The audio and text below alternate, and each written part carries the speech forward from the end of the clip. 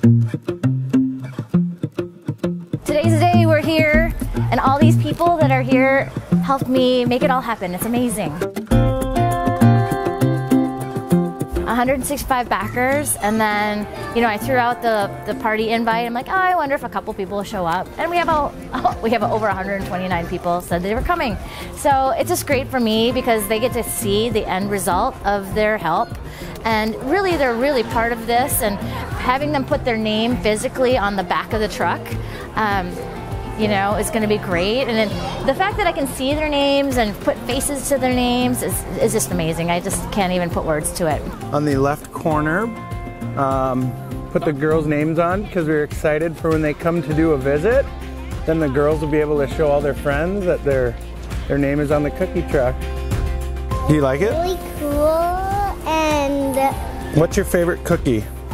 caramel Oreo. Caramel Oreo. And sea salt caramel chocolate chip.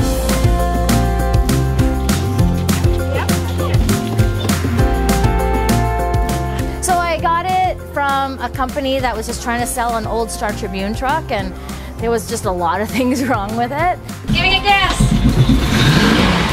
And there's still some little bits of green around the truck that you can tell it was a Star Tribune delivery truck, but kind of hid most of it. Gonna roar?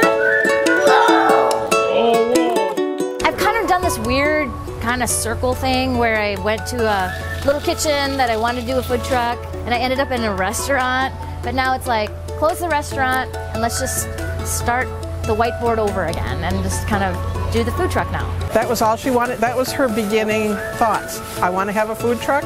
And then it was kind of like, oh, you're giving up on your thoughts and going into the cookie business and doing the farmers markets and cafe. But to come back to the cookie truck, great idea. Tina and I worked together at Target Corporation about 10, 12 years ago. We actually got to know Tina when she was at Target. I think we were all like super excited and proud of her for being willing to, you know, pursue her passions around making cookies.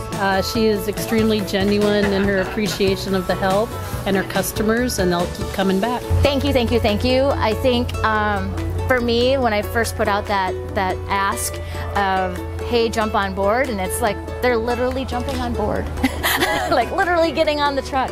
And I just kind of hope that everyone can just be part of this story and continue to be part of the T-Rex cookie story, because it's not just about me and the brand. It's about these people who are essentially my friends, who know everything about me and know everything about the company, and it just makes the whole business even better.